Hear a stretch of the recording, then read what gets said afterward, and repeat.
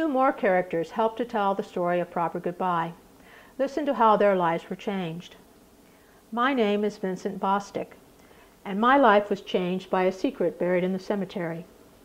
So much was set in motion the night a woman collapsed in my arms on the doorstep of the hospice I operate. She gripped my arm with a strength only the dying can possess, and I promised to keep her secret. She told me her true name was Abigail Walker. For weeks I felt the weight of my promise turn to regret. I allowed her alias, Terry Miller, to follow her to her gravestone. I went to B.B. Walker, Abigail's daughter, but was met with the apathy of a minister who had just given the church back to God. On and on I lived in Larkspur with Abigail's husband Cliff and his ongoing innocence. Pushing again, B.B. finally came home. We broke the belated news to Cliff that his wife was buried in the very cemetery he tended as caretaker. He did not take it well. My name is Cliff Walker, and my life was changed by a secret buried in the cemetery.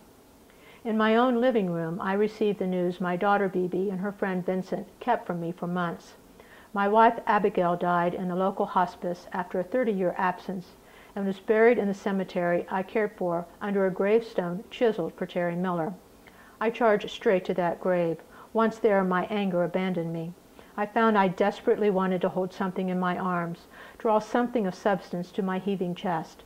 My arms and heart ached with the need that something should exist between them. Why didn't you ask for me? Why come back, Abigail, just to do this? Only silence rang in my ears.